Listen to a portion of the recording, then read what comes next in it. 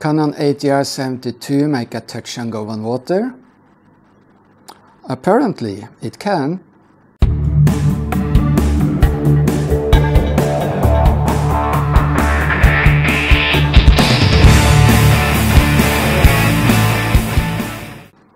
Hi, my name is Magnar Nordahl. I'm an ATR typewriting instructor and airline captain. And this channel is all about aviation. Today I will talk about an incredible incident that took place in Morocco 2 years ago. RAM Express Flight 49 was on an instrument approach to Al Hoceima airport when the airplane impacted the Mediterranean Sea and then managed to climb away safely. When a land plane lands in water, it usually comes to an abrupt stop within seconds. Before I learned about this incident, I didn't even think it would be possible for a land plane to recover from a heavy touchdown on water. The facts I am presenting in this video are from the report of the Accident Investigation Bureau of Morocco, BEA. There are some contradictions in the report, probably because it has been written by several persons. The report has also omitted several important factors, such as the weather and why the pilots acted as they did. Royal Air Maroc Express, or RAM Express, is a regional airline owned by Royal Air Maroc Airlines.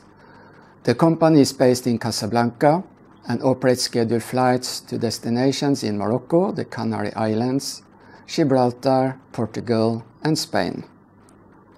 RAM Express operates 6 ATR 72-600.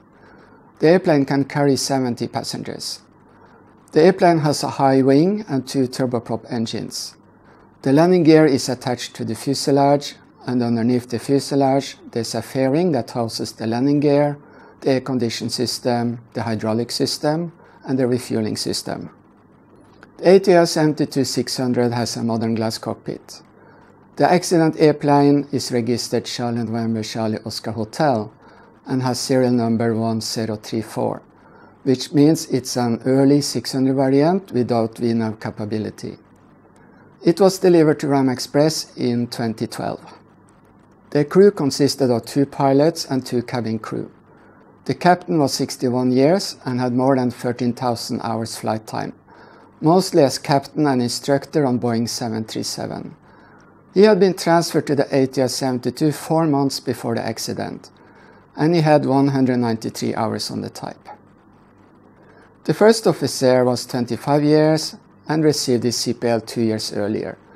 He had a total of 1,063 hours, whereof 815 hours on the ATR. On 9th of July 2018, the crew was scheduled to fly 4 sectors. Starting in Casablanca, they fly to Al Hoceima, then to Tangier, back to Al Hoceima, and finally to Casablanca. They agree that the captain will be pilot flying on the first sector, and he will demonstrate how to fly the approach into Al Hoceima. The first officer will then fly the remaining 3 sectors. On the first sector, from Casablanca to Al Hoceima, the accident report says that crew experienced a problem with the ground proximity warning system, GPWS, which is part of the Terrain Avoidance and Warning System, TAWS. It alerts the crew when they are too close to the ground. The alerts are based on information from GPS, radio altimeter, air data computer, attitude indication, flaps position, and landing gear position. During cruise, a terrain fault alert was issued. This alert can be triggered when the constellation of GPS satellites is less than perfect. GPS satellites are not stationary but orbit Earth 2 times a day. Therefore, there may be glitches in the coverage. However, after 6.5 minutes, the alert disappeared and the ground proximity warning operated normally for the remainder of the flight. Al Hoceima Airport has instrument approach procedures to runway 17. High terrain towards east, south, and west prevents approach from the south and dictates a high approach minimum because the missed approach sector is affected by the terrain. The captain flew a GPS-based RNAV approach to runway 17. This chart is from AIP Morocco, ARP doesn't publish operative minimum, but obstacle clearance altitude, OCA. Here OCA is 1030 feet, which in this case is identical to the operative minimum descent altitude, MDA. The number in the bracket, 1010, is the obstacle clearance height, OCH, which is the height above the runway elevation, 20 feet. Before DME and GPS become commonplace, a non-precision approach was executed in the following way. You crossed over the final approach fix, FAF, normally a radio beacon, at a prescribed altitude. Then you descended to MDA and leveled off. This is called a step down. Then you continue until you got the field in sight and could land, or you made a missed approach when you reached the missed approach point. Some approaches required several step downs, and if the crew lost situation awareness, there was a risk of controlled flight into terrain, or CFIT. From 1984 to 1997, a total of 57% of CFIT accidents during approach happened during step-down approaches. To counteract this trend, a new approach concept was introduced. It has many names. It can be called constant angle non-precision approach, or constant descent approach, or constant descent angular approach, or continuous descent final approach, or constant descent final approach. Regardless of the name, they all describe the same, a continuous descent from final approach fix to 50 feet above the runway threshold.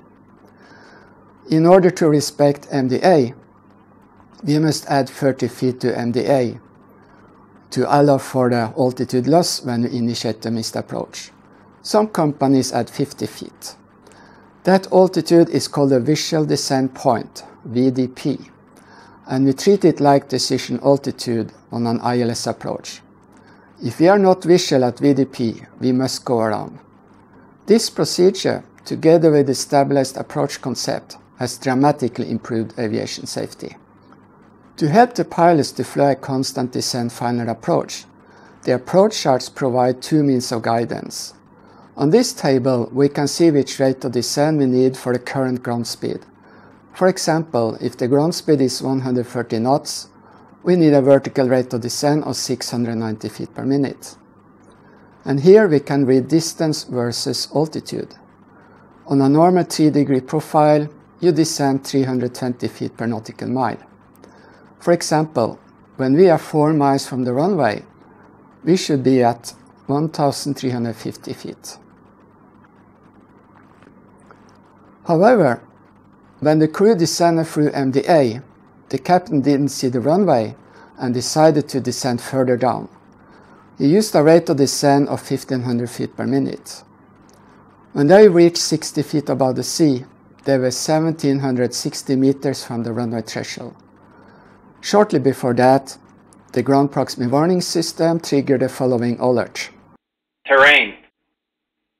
Pull up. Pull up. But the captain climbed to just 100 feet, which he maintained until he landed on the runway. This is terrible. First of all, the captain deliberately descended below MDA without visual references. Secondly, he continued to descend with a high vertical rate of descent until he leveled off at 60 feet. Third, he did not react to the ground proximity warning alert.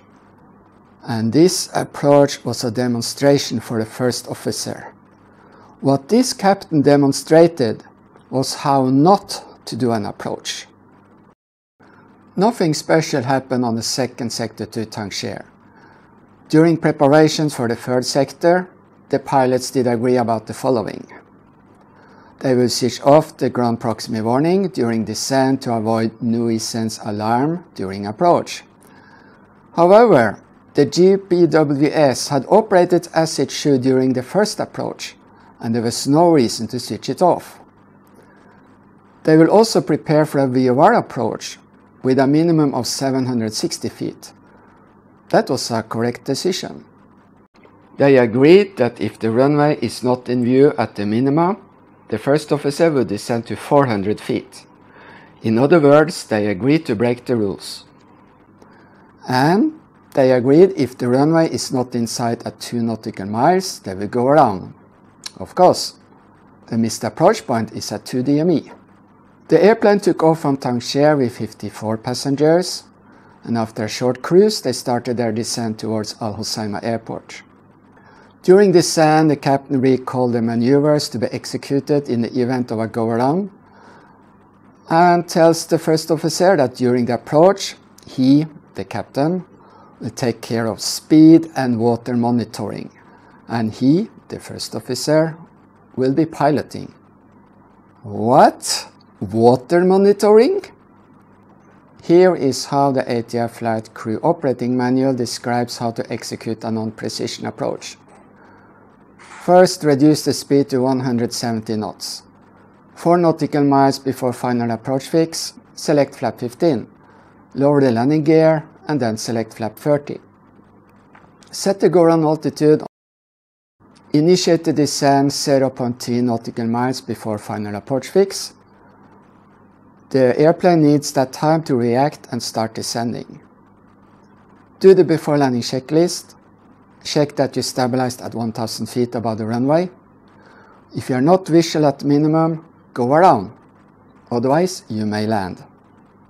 The accident report did not inform about the weight of the aircraft, but approach speed and the go-around speed were mentioned. Based on this, I estimate that the weight was around 20.8 tons, and this gives the following speeds. Approach speed flaps 30, 106 knots. Go-around speed flap 15, 190 knots. Minimum speed flap 0, 135 knots. Those speeds are absolute minimum for a safe flight. And a little reminder, you are allowed to use RNOW when you're flying a VORDM approach, as long as you can confirm that you're inside the approach parameters with the primary sources, which are the VOR and the DME. In real life, we don't level off before final approach fix, but fly a continuous descent from top of descent and start to configure the aircraft when we are about 2000 feet above the runway. This is how we do it. Before reaching final approach fix and 2000 feet above the runway, reduce the speed to 170 knots and set altitude select to go-around altitude. At 2000 feet, select flap 15. At 1800 feet and 160 knots, select gear down. At 1500 feet and 140 knots, select flaps 30. Do the before landing checklist. During the approach, adjust vertical speed, VS mode, to stay on the profile. When passing 1000 feet above the runway, check that you stabilized. And this is what it should look like on the primary flight display when you're stabilized. The aircraft is on correct flight path, the lateral deviation bar is centered, the vertical deviation bar is centered, the speed is not greater than VREF plus 20, but not less than VREF. Vertical speed, VS mode, is not more than 1000 feet per minute. MDA is set to VDP, which is 760 plus 30 feet. Furthermore, on the Multifunction Control Display Unit, MCDU, there is a VINA page that shows which rate of descent you shall have. It's called TGT-VS, and your deviation from the vertical profile, VDEV. Later variants of the 600, standard 2 software and upwards, also have a VNAV mode that allows the autopilot to follow the vertical profile similar to an ILS glide slope. But the accident aircraft was an early variant, and I used the VS mode for descent. Continue the approach. If you are not visual at the visual descent point, VDP, you go around. You activate the go around mode, add power and pitch the nose up to 8 degrees, select flap 15, at positive climb, select gear up, and activate IAS mode, indicated airspeed. follow the missed approach track, etc., etc. Now, let's see how the crew on flight 49 did perform.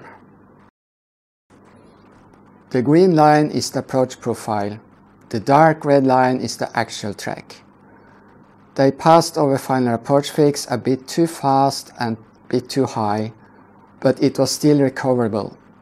But from now on, they did almost everything wrong.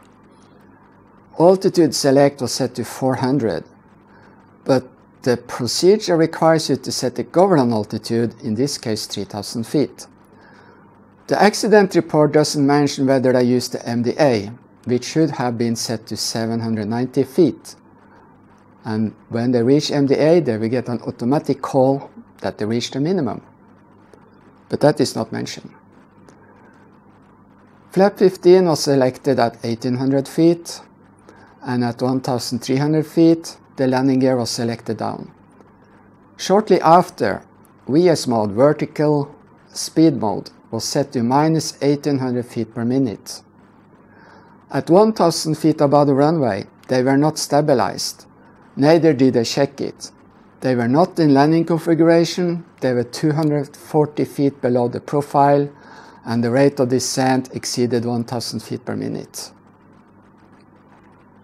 At 800 feet, flaps 30 was set. Shortly after, Alt Star mode was activated, commanding the aircraft to level off at 400 feet. The first officer set altitude select mode to 9400 feet. The captain announced, "Keep on going." The speed dropped to 106 knots before it was increased again. VS mode was engaged with minus 1000 feet per minute. When passing 310 feet, the first officer set VS mode to minus 1800 feet per minute. At 135 feet, VS mode was set to minus 1400 feet per minute. And the first officer said, "It's not normal." At 80 feet, the first officer disengaged the autopilot and started to pull the nose up. At the same time, the captain started to push the control column forward. At 35 feet, the first officer applied go-around power, but they didn't call go-around. Both pilots were struggling with the control column when the airplane hit the water 2 times, with a nose-down attitude and a force of 3.9 G. The captain then released his pressure on the control wheel and, surprisingly, the aircraft started to climb. But it wasn't over yet. Shortly after they started to climb, the captain made another critical error. He selected the flaps up from 30 degrees to 0. He should have selected 15 degrees. At the same time, the speed dropped to 105 knots because they were climbing very steeply. The only thing that prevented the aircraft from stalling was that the flaps needed 14 seconds to retract. During that period, the speed increased again. Shortly after, the landing gear was retracted. At 500 feet, the speed was 180 knots, which is close to the go-around speed with flap 15. However, the flaps was fully retracted and the speed should have been at least 135 knots. Oddly enough, the accident report states that the stick shaker was not activated. When the air traffic controller asked for the reason for the missed approach, the captain said that they had a bird strike. After landing at the alternate airport, the captain reported to the company that they had a bird strike. Later, he had to admit that they had hit the water. Thankfully, there were no injuries to packs and crew. A visual inspection of the aircraft found damage to the forward part of the underbelly. That means it's here, the forward part here. The one panel and 2 stringers are damaged. Furthermore, the landing gear had to be replaced because the impact force had exceeded the structural limit. Surprisingly, there were no other damages to the aircraft. The accident report has the following conclusion. The event occurred due to non-compliance with the operational procedures, in particular the deliberate shutdown of the ground proximity warning system, and the continuation of the unstable approach below the stabilization floor, and the continuation of the approach below the minimum descent altitude, MDA, in the absence of visual references. The accident report has a lot of focus on why the ground proximity warning system was off. However, during the first approach, the captain neglected the alert from the ground proximity warning system. The crew considered the alarm to be false, but it wasn't. Therefore, would it make any difference if the ground proximity warning system had been active? No, I don't think so. If the ground proximity warning system had been operational during the accident flight, they probably would have reacted as they did during the first approach, by doing nothing. Therefore, I find it more correct to rephrase the first point of the conclusion to read: the event occurred due to non-compliance with operational procedures, in particular the deliberate decision to descend below MDA. The accident report leaves many questions unanswered. Here are 5 of them. 1. Why did the captain decide to descend below minimum? 2. Why did the first officer agree to break the rules? 3. Why didn't the crew fly a stabilized approach? 4. Why didn't the crew see the sea until the last moment? 5. Why did the captain push the control wheel forwards? Let's start with the first question. Why did the captain decide to descend below minima? My theory is that the captain knew that the approach was over the sea and free of obstacles. This may have led him to find it acceptable to descend below minima. But the captain's decision also tells us that he put himself above the rules. And this is a very dangerous attitude. We should never give away our safety margins. Number 2. Why did the first officer agree to break the rules? This crew consisted of an experienced captain and an inexperienced first officer. Very often this creates a steep gradient of authority, and the first officer will find it difficult to speak against the captain. This puts a lot of responsibility on the captain, who has to create an environment in the cockpit that encourages the first officer to speak out when necessary. After all, we are 2 pilots, and we are a team. Number 3. Why didn't the crew fly a stabilized approach? Apparently, that was not in their mind. The focus of the pilots was to descend below the clouds, become visual, and then land. Such a dive and drive procedure without a defined minimum is very dangerous because you throw your safety margins overboard. On this flight, none of the criteria for stabilized approach written in the company's operational manual were met. Not a single one of them. Was the aircraft on the correct flight path? No, they were 240 feet too low. Were only small changes in pitch or heading necessary? No, they would need a large change in pitch to recover. Was the speed not greater than VRF plus 20? No, it was 45 knots too high. Was the airplane in correct landing configuration? No, they had only flap 15. Was the rate of descent not more than 1,000 feet per minute? No, it was 1,800. Was the power setting suitable for the configuration?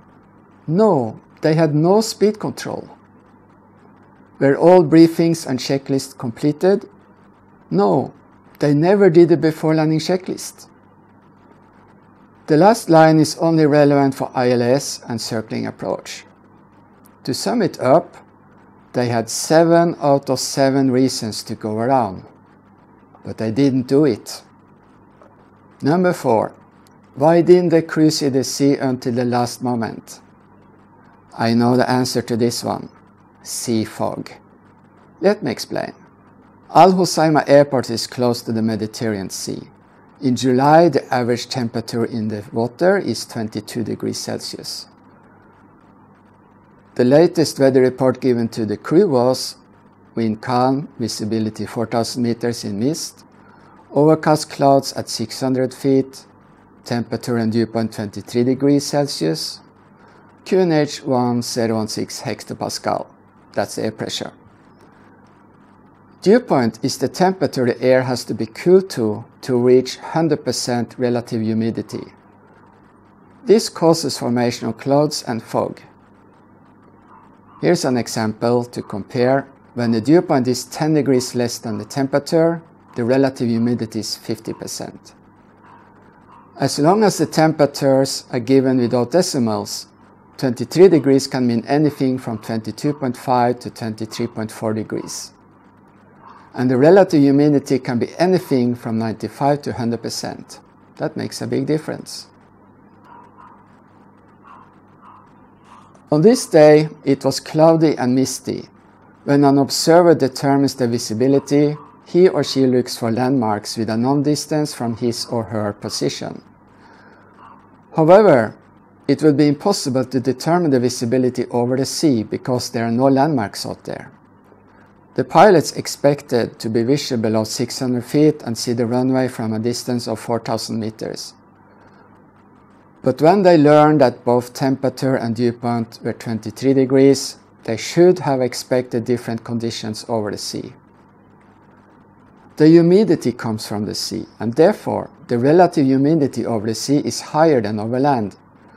And when the air is calm, the air cannot mix, but remains stable. This is a recipe for sea fog.